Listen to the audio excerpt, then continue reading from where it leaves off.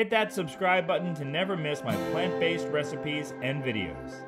Here's a frozen treat that takes a while to set, but it comes together really quickly.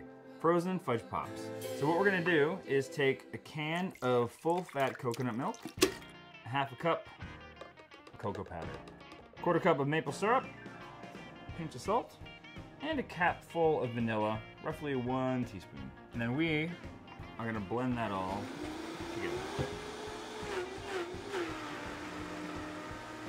So now, we're gonna pour this into the molds. Leave a little bit of room at the top because they will expand a bit in the freezer.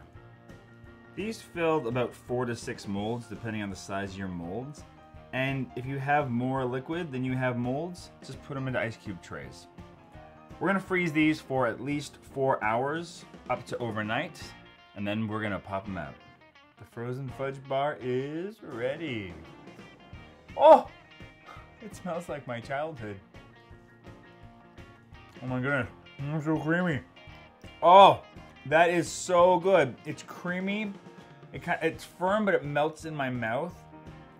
It's got this flavor that's somewhere between like a chocolate milkshake and cold hot chocolate, if that makes any sense. This is so delicious. You can have a lot of fun with different molds and shapes. Put it into little ice cube trays or those silicone chocolate molds. 5-year-old Jeremy is very happy. Go to pbwithj.ca for these recipes and more.